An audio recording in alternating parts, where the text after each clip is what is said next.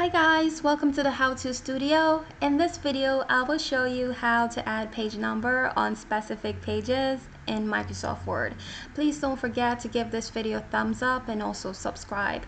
So I have a document here which has my title page as the first page, my table of content as my second page, and my introduction as my third page, and so forth. And I don't want to add page numbering on my title page or my table of content page.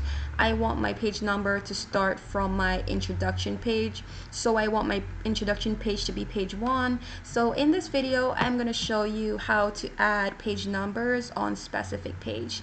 Now the first thing you need to do is to actually add the page number on all your pages. So to do this, you want to go to the Insert tab, and then you want to click on page number.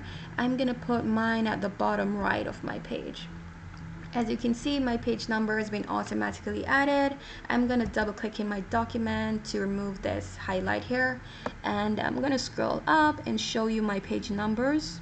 So on my table of content page, I have page 1, page 2, page 3, and so forth.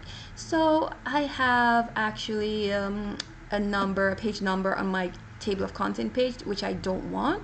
I want my page number to start on my third page, which is my introduction page. So I want this to start from page 1, not from page 2. And to do this, you're going to have to create sections in your document. So we need two sections. We need a section where it consists of this table of content, this title page, and this table of content page that has no page numbers. And then the second section is going to have page numbers, and it's going to start from page 1 going onwards. So let me show you how to create sections. The first thing you want to do is you want to click at the beginning of the page where you want the page number to start on. In this case, it's my introduction page. Then you're going to go to layout, and then you're going to click break.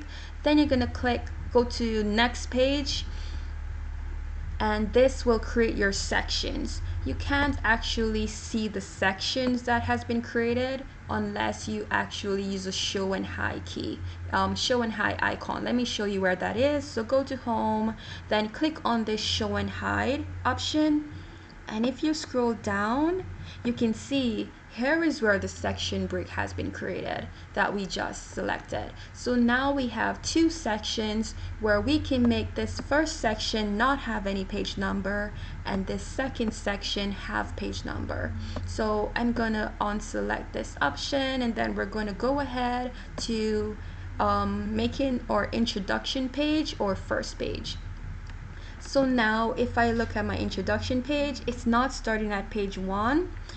So the first thing you want to do is you want to double click on the number here, and then you want to click this button that says link to previous.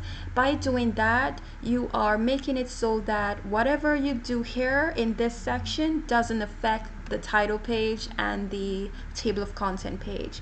So now we can change this number to start from page 1.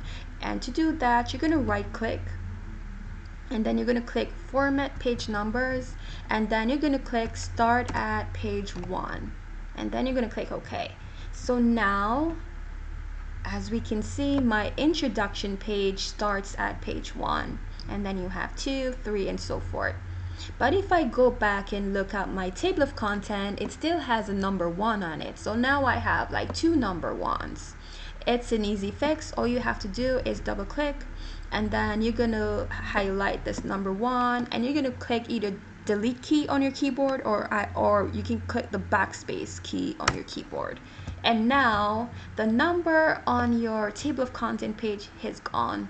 So if you take a look, your title page has no number, your table of content page also has no numbers, and then your introduction page is going to start from page 1. There we have it.